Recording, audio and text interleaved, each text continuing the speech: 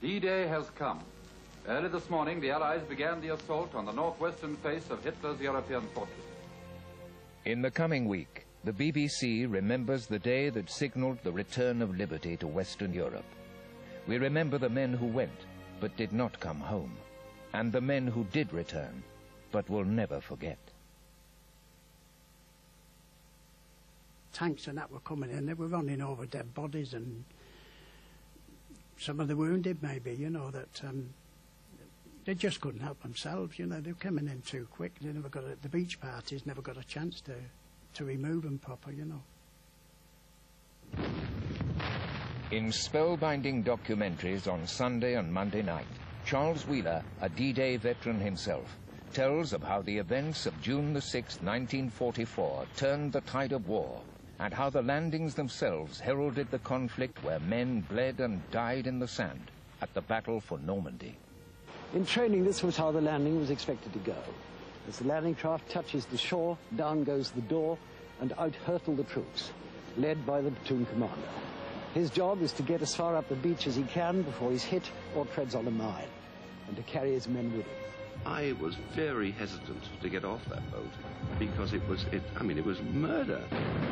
Down he went and totally disappeared. So I thought, oh God, it isn't the beach, it's a sandbank, and he's gone into deep water.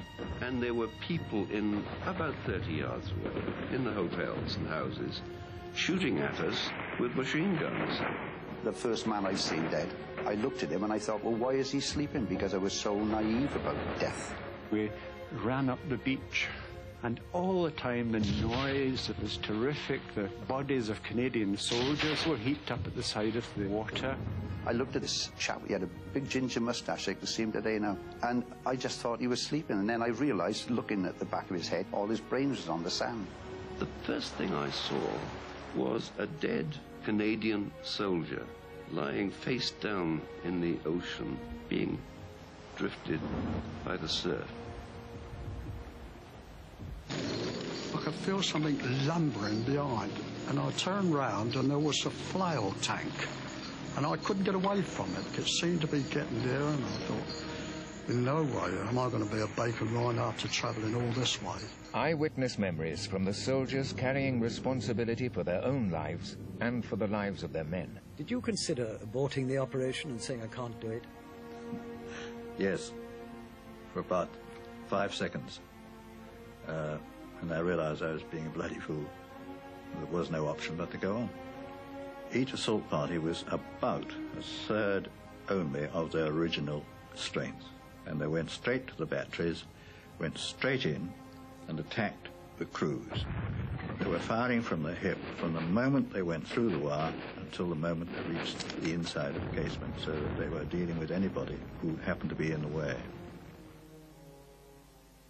The whole operation was really fantastic. You know, I wouldn't have, maybe I didn't want to be there, but I wouldn't have missed it for the world, if you understand what I mean. You know, it was really something to see.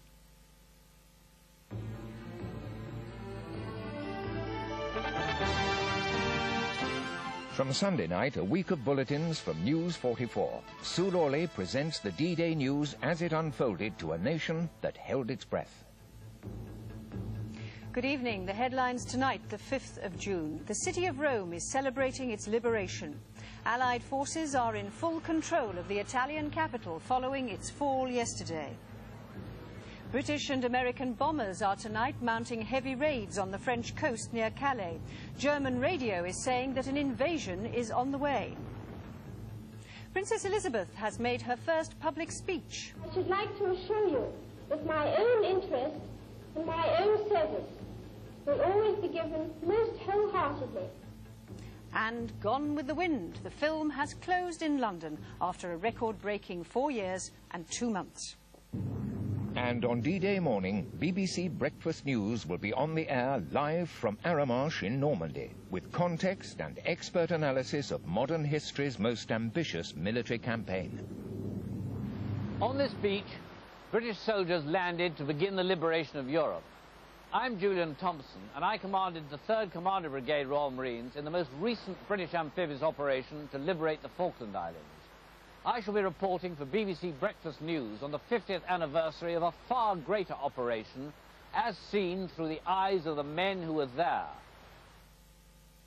I don't think I was really frightened. I don't think anybody was really frightened. We were more or less frightened for the Jerrys on the other side because they were getting a hell of a lot more than what we were getting.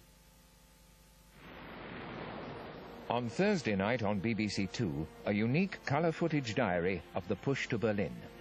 Among the thousands of Allied troops crossing the Channel that morning was a Hollywood director called George Stevens. Stevens was aboard HMS Belfast, in charge of the newsreel team recording the event for the American Army. It was this superb access which enabled Stevens to shoot what must rank as one of the most evocative home movies in history. It is upsetting, you know. You can believe it or believe it not, but there are tears when we go around them cemeteries in Normandy to see the graves of the lads that you was with, you know, you was actually with. BBC Drama for D-Day week finds Alec Guinness with Leo McKern and Lauren Bacall on a moving and amusing pilgrimage to the grave of a wartime friend, a foreign field. I can see them lads. I can see Charlie Ava and Larry Crawford, Billy Craig. I can see all them fellas. I know them, and I still know them, you know. And lest we should ever forget, D-Day weekend is marked by a series of live services from the ports of Britain to the graves of Normandy.